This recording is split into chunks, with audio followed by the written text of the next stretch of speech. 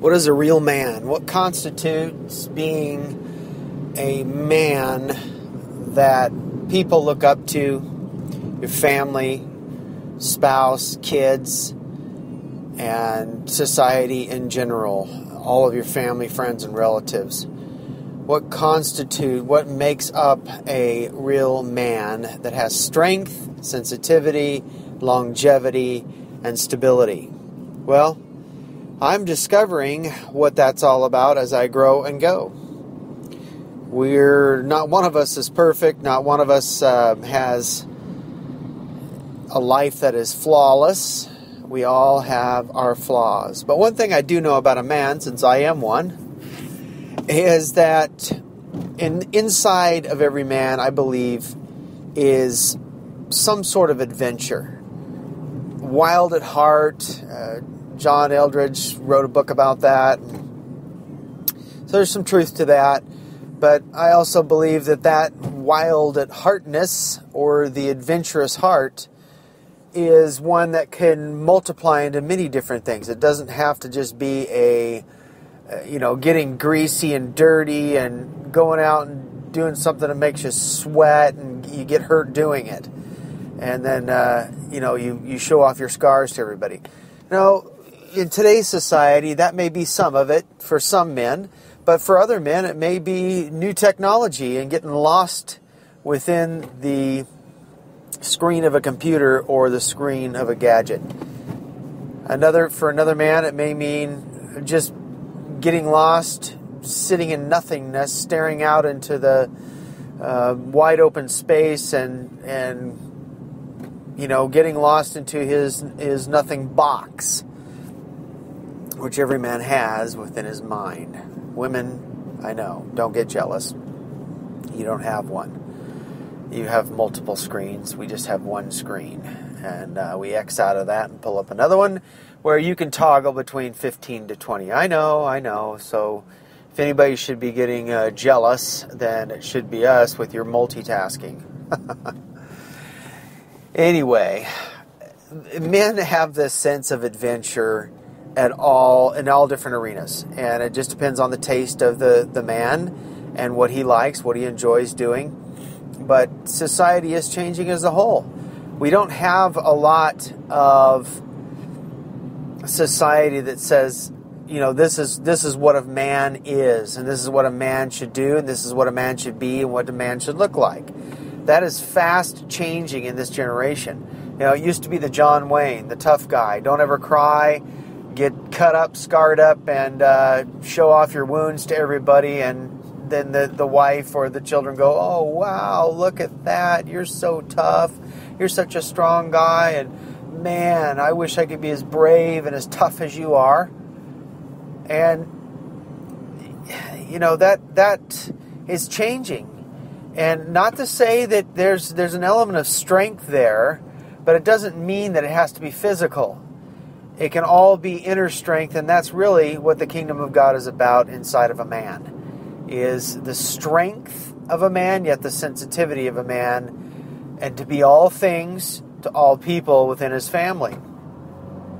Sometimes you might have to be Mr. Mom if mom is, working nowadays, or she's out shopping, or she's out with the girlfriends or what have you, and the baby needs changing. Well, a lot of men today know how to do that, whereas in the John Wayne generation, they never touched one, so they don't have a clue. But I want to really focus in on the chasm that's really taken place over the last 20 years or so. There's been a huge divide with men leaving the homes by the droves, abandoning their families like crazy, checking out because they want some sort of adventure, or they're just sick of the nagging, or they can't take the pressure, or everything in between.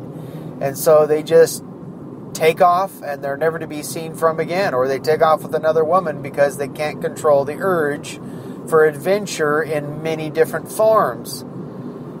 And I always like to say there's a hunt in every man. And that hunt can be a good one, or it can be a devastating one. We all have like the scope hunting rifle scope, gun scope within us that's always hunting for something, whether it's success, a thrill, adventure,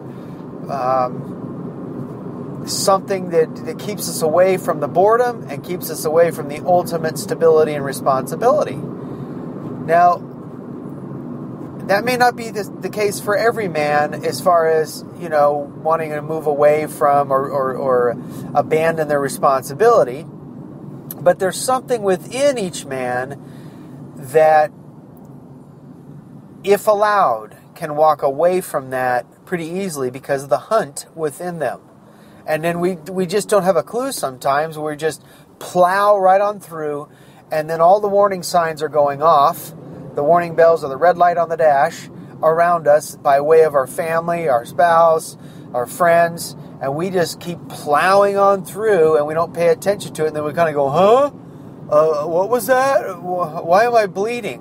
Why am I wounded and bones are broken and relationships torn up? What happened here? Well, it's because we get this thing called ego fueling our tank, mixed with the adventure, and man, it can be volatile. It can be like dynamite and everything blow up in our face.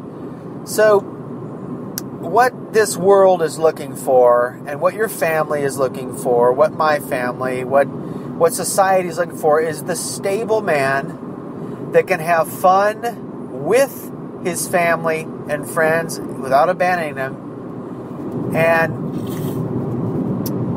is a man of stability in the sense that he can find everything he needs close to home. And that takes self-control and discipline. No matter what is going on within the home, no matter how bad it gets, no matter how many times you get your rear end nagged upon, and no matter how frustrated you get because of the money thing and the job thing and the rest, there's something so powerful and something that the Lord begins to engage in with us as men when we stand our ground and we say, no, I need to be the pillar. I need to be the foundation. I need to be the strength in human form to my family. God has hardwired us for that, whether you think so or not, whether we believe it or not. God has hardwired us to be a foundational structure, piece in that family.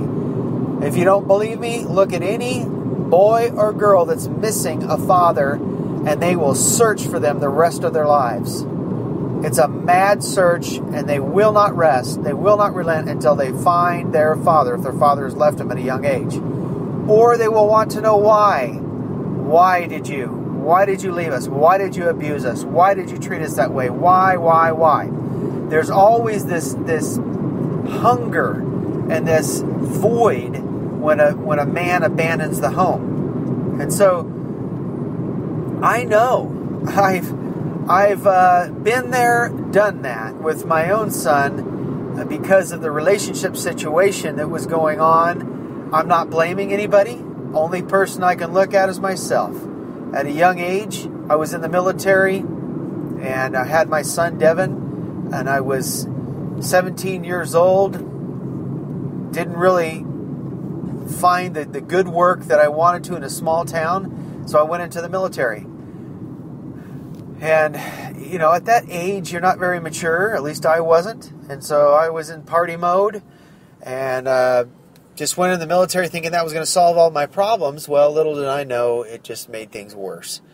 And my son was without a father for many years while I was in the military and struggling and wrestling with that relationship with his mom. And since then, it's been healed and mended. But there's always going to be a part of my son where he had that void within his heart. And I didn't want to do that to him. I didn't mean to do that to him. It just happened. And it wasn't like I set out to abandon him. And I don't think that's the case for most men. They don't set out to say, look, I am going to leave this family. I don't give a rip what they think or what they feel or what they say. Now, some men might if they're just totally gone in their minds. But most men, I think there's something within them that doesn't know how to cope or handle the situation in the right way. And so they find all of these substitutes to try and fill that void and take the place and say, well, you know what? They'll get over it one day. And what's it going to hurt if I leave them for a while? What's it going to hurt if they don't see their dad for a few years or 20 years or whatever they're thinking? But the reality is, and statistics show it, that it causes a huge void within the child's life and the wife's life or the family's life, because the man was ordained by God to be in that family, to receive guidance from the Lord, receive safety, receive strength from the Lord so that they can give it to their family. Men are built differently than women. We know that. Inside and out. But a man is built to be a strength and a pillar for that family when things go rough and things go sideways. And so what do we do? Okay, what do we do as men to step to the plate and say, okay, my work may be messed up right now. I'm still trying to figure that out. Money's not coming in. I've got the wife nagging at me. The children are begging for things. And I don't know how much more I can handle. Well, the first thing to do is to stop for a moment right where you're at and not run. You have to kill the running spirit, first and foremost, so that we don't run off into the woods and become Rambo overnight and think that everything's going to be fine back home. It just doesn't work that way. They need to see someone standing their ground, regardless if you're screwing up and messing up and saying the wrong things and frustrated and angry. A father that's present is better than one that's not there at all, because it creates such a huge void in the heart of the child. Now, you may be thinking, well, my dad is so abusive. I don't want him around. He treated us like garbage, and I'm so glad he's gone. I'm so glad he's out of here. Well, if he's abusive and he's been abusive, that's one thing, where there may need to be some time of separation so that everybody can be safe. But I guarantee you there's still a hole and a void within the person saying that. Because the dad is that spiritual figure that represents really God, the father, male figure. A lot of children look up to a man as God, like they are God-like. And with all their flaws, they still look to him as, wow, I look up to you. You're this strength and this man and this person that I really want to be like, to emulate. That's why we call him Daddy's Girl and like father, like son. And we have all of these sayings that talk about the dad. And so you're kidding yourself if you think that you're okay without your dad ultimately. Maybe your dad has passed on. I don't know. And you have to grapple with that. Maybe there were some unresolved issues. But you know what? There's no condemnation. The Lord is there to heal. And He'll take care of that over time. But I'm really addressing the people right now, and the men especially, that have a choice to make. And that choice is to stop for a moment and don't run. Just call upon the Lord in truth and sincerity. Get real honest about your feelings. Get real honest about what you're going through mentally right now. And I would find someone you can confide in and you can trust. Start talking. Regardless of whether you think you can or not, it's good to talk it out. If you don't talk, then things get bottled up, and then you wind up tormenting yourself and everyone else around you if you do not communicate. One of the things I always tell everybody that happened to me when I got married was a woman that we knew got in our face gently and kindly and said, look, there's 3 words I want to tell you. What you need to do is communicate, communicate, communicate, and that is the foundation for your marriage. And it's so important for a guy, when a woman has so many more hundreds of words than a man does in their vocabulary, it doesn't matter. Force yourself to talk it out with somebody. If you can't talk it out with your spouse, Talk it out with somebody that you can trust, a best friend, somebody that will honestly hear you out and give you an honest feedback. If it has to be a pastor, a mentor, a leader, somebody that you feel that you can trust.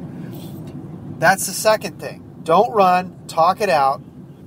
Third is discover what it is and why it is you are here on this planet so that you can eradicate the frustration and the depression and oppression, because that's a lot of the reason why a man checks out. He's frustrated about his work. He just lost his job. He can't make enough money. He feels like he's worthless and less than a man because he can't provide for his family. And so he allows the lie from the pit of hell to come in and take him out of the scene, take him out of the family, take him out of his environment, and to check out. And that is not the plan of God. The plan of God is, okay, look, Adam, going all the way back to the garden, Adam, what I'm going to do after I form you out of the dust of the earth is I'm going to breathe love and life into you. You're going to know what intimacy is with me because we're face to face. Okay, so he breathes him into the earth. He becomes a living being. And then he takes Adam. He physically takes him and places him in his line of work. The very next thing. Forms him, there's intimacy, they're close. Boom, takes him right out and translates him right into the garden where he cultivates and keeps it. He becomes a gardener. That was his assignment. That was his life's work. That was his job. To multiply came afterwards. First, it was to put his hands to the work. Then he got the wife. Then he multiplied and filled the earth. There's a sequence of events that happened where you're thinking, well, that's great for Adam, but I just lost my job. Well, that's just it. Let me ask you, was it a job or was it your life's vocation? Was it your God calling? Was it your God assignment? That's what you have to really, truly, honestly ask yourself. Are you just good at something? Are you good at construction or computer work or office or whatever you do? Or are you called to do that specific thing? And that's why I'm saying, stop, don't run. Talk about the problems and things with somebody you can confide in. Ask the Lord what it is that your life's assignment is all about. Show me a glimpse, Father. Show me something that will give me a clue or a sign to where I can engage in. And then you want to ask those close to you, what do you feel that it is? I can't really see clear right now. I'm a little bit confused and I'm angry or whatever it is that you're going through. And so you're asking those around you to help you out. And that's another thing that's difficult for a man, is to ask for help. Don't ever be concerned or afraid to ask for help. That's just ego saying don't ask. We need to take ego and put it in the back seat and let our spirit lead. Okay, so you ask those close to you, what do you feel that you think I am called to? Not a job, but what do you feel that you think I'm called? What do you think my life's work is? What are my gifts? What are my talents and abilities? What do you see in me? See, because a lot of times we have blind spots when it's just us in the mirror.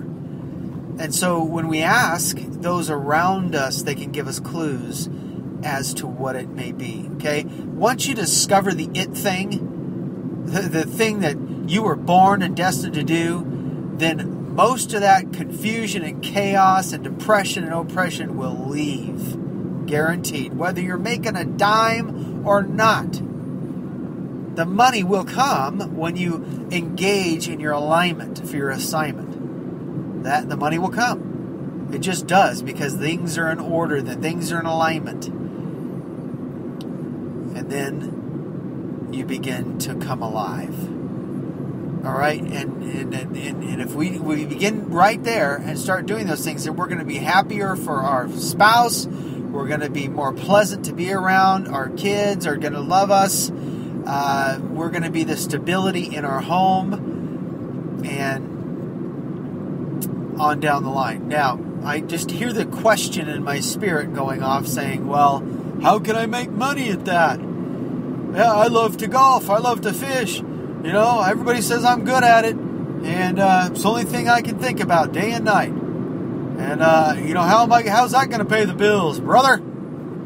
Well, this is where creativity comes in from the spirit realm. Doing something out of the ordinary and totally unique to your personality and unique, set apart from everybody else and what they're doing. You don't just want to go with the flow and say, okay, well, I'm going to sell some fishing poles. That's I love to fish.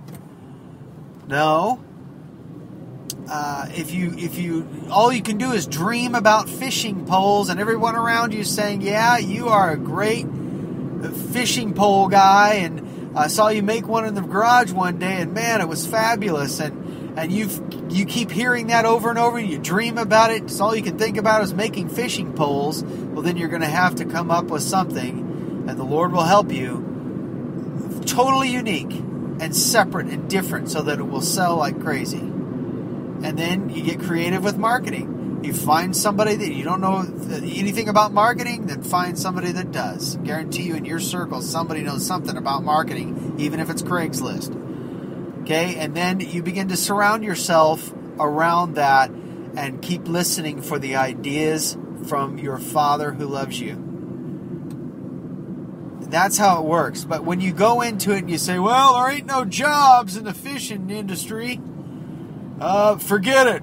I'm gonna go find a job down at the local watering hole. I'm gonna go down to find a job at the restaurant and just kind of settle down there.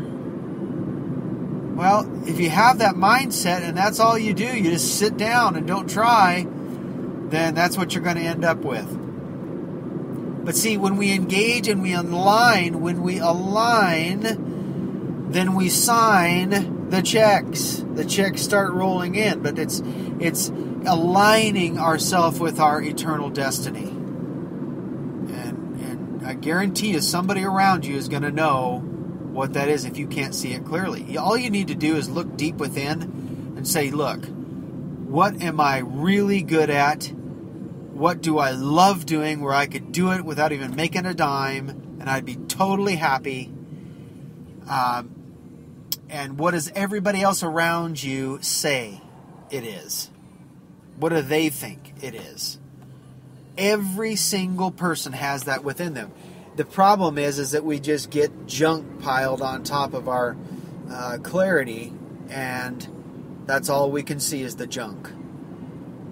So, a man in today's world needs to be with their family and full of joy and stable and a strength and a pillar. And the only way that can really happen is because is with men is directly related with their work, because a lot of what we identify with is wrapped around our work.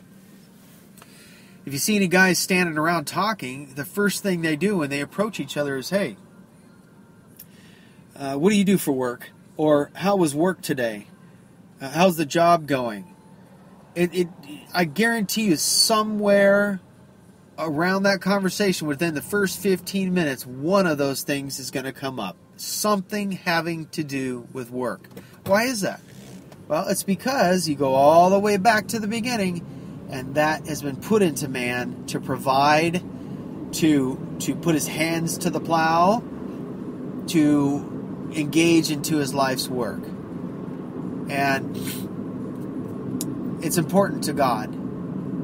If it's important to you, it's important to God, and He will work it out.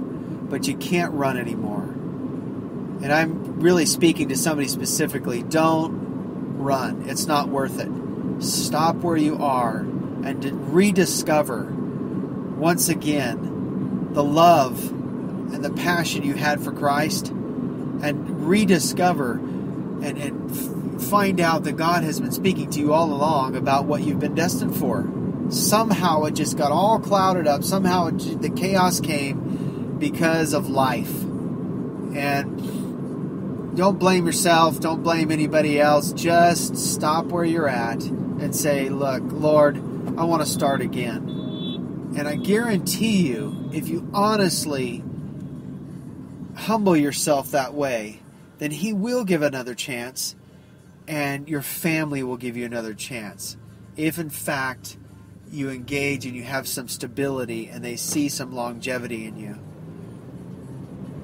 That men are more important in this society and this world even acknowledges or realizes.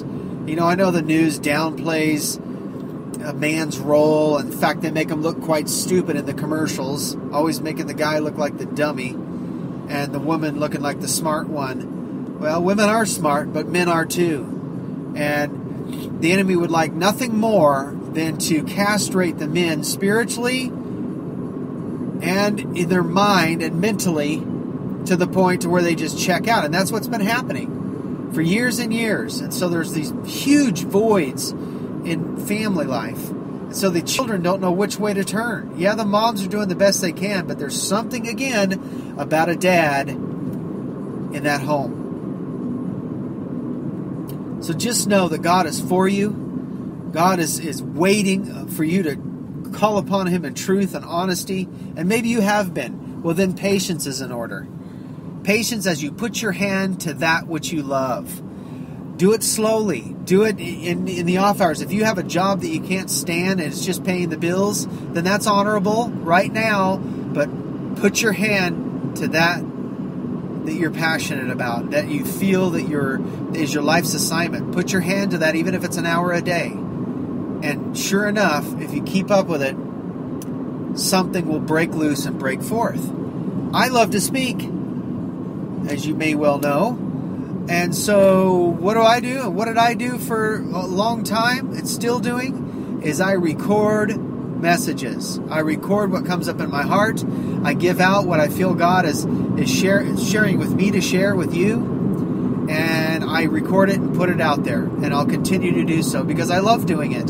I enjoy doing it. It's my call. And, you know, there's not many jobs that pay you that well to speak. But it doesn't matter.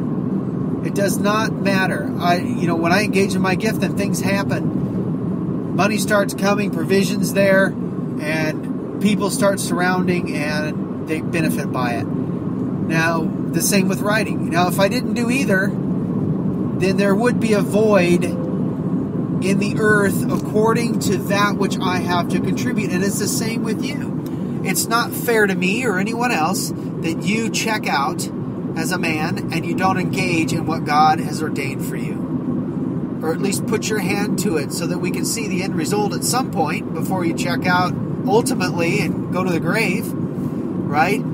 So don't ever think that what you have is that insignificant. No, it's quite the contrary. It's significant. You're valuable. Regardless of what your spouse has told you, regardless of what your ex has told you, regardless of what anybody around you has told you, you are priceless and you have value as a man more than you realize. God wants you to know that He is for you and that the mistakes that you've made, He's like, what mistakes? Where are they? They're under the blood. They're in the past. I want you to pick up your new nature and how I see you as a whole man. And I want you to go forth in my power and my wisdom, my strength, my ideas, and my lead. And tell ego to take a seat and stand up in your spirit and move forward and move out on what God is showing you. Well, what? How do I know what God's showing me? But, I can't hear His voice. I'm all confused. Again, stop for a moment, silence yourself for a while, and if you still can't hear it, then ask those that are closest to you some ideas. Ask them, hey, what do you think I'm good at? Hey, do you have any connections in this area? Hey, I'm going to start doing this 1 hour a day. Just please give me that time to do that. Okay, children, give me the time I need, just 1 hour, and I'll be with you the rest of the time. I'll spend some time with you, but I need that 1 hour to work on this project or whatever it is. There's ways to go about it, and it's called communication. But if you don't communicate, guess what? People are left with questions. People are left wondering in your family. They're like, what's Dad thinking? What's going on with you? I don't understand. You're not talking. You're not communicating. I don't know what's going on. What's happening here? So it's so important for you to force yourself to talk and to communicate as much as it hurts. And if you can't, again,